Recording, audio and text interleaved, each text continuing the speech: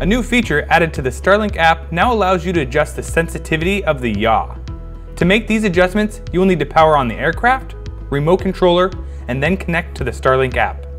Head to the flight control menu, scroll down and choose Advanced Settings. Now choose EXP. Here we will see an exponential curve for the yaw rotation in a graph, and a number value represented below the graph. Changing this setting does not speed up or slow down the actual rotation.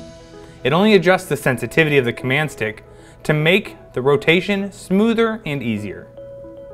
From here, we can drag our finger on the graph to make adjustments. Slide your finger up to decrease the sensitivity. The lowest value here is 0.2. If you want a snappier yaw, move your finger down on the graph. The highest value here is 0.7. This setting will only adjust the sensitivity of the left command stick for yaw rotation. As soon as we make an adjustment on this graph, the settings will be saved automatically.